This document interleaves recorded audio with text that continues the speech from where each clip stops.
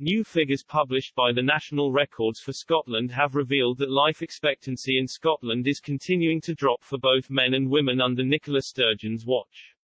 Nicola Sturgeon has been blasted for the state of the NHS in Scotland as new absolutely shocking official figures revealed today show that Scots' life expectancy is continuing to drop under her watch.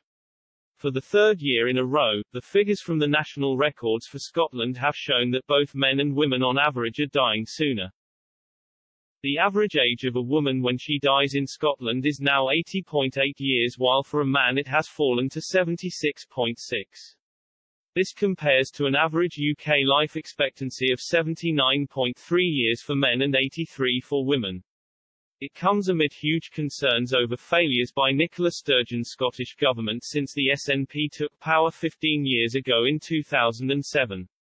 The Scottish First Minister has already had to explain the highest drug death rates in Europe in Scotland, which rose to a record 1,330 last year and is now more than 3 times the rate it was when the SNP seized power 15 years ago. Meanwhile, serious questions have been asked about the state of the NHS in Scotland, with more than 600,000 Scots waiting more than a month for treatment. The Scottish Government's own target is for 95% of patients to be seen at AE within 4 hours, but that has now fallen to 70%.